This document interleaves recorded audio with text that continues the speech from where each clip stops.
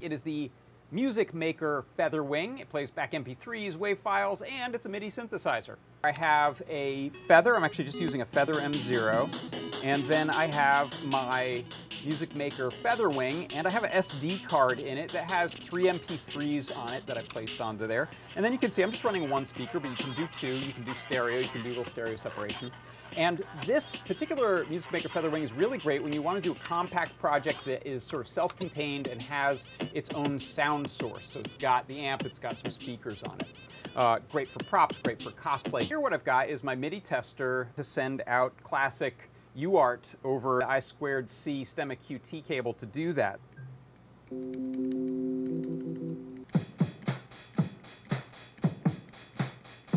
Okay, I'm not much of a finger drummer. It is the Music Maker FeatherWing with built-in amplifier.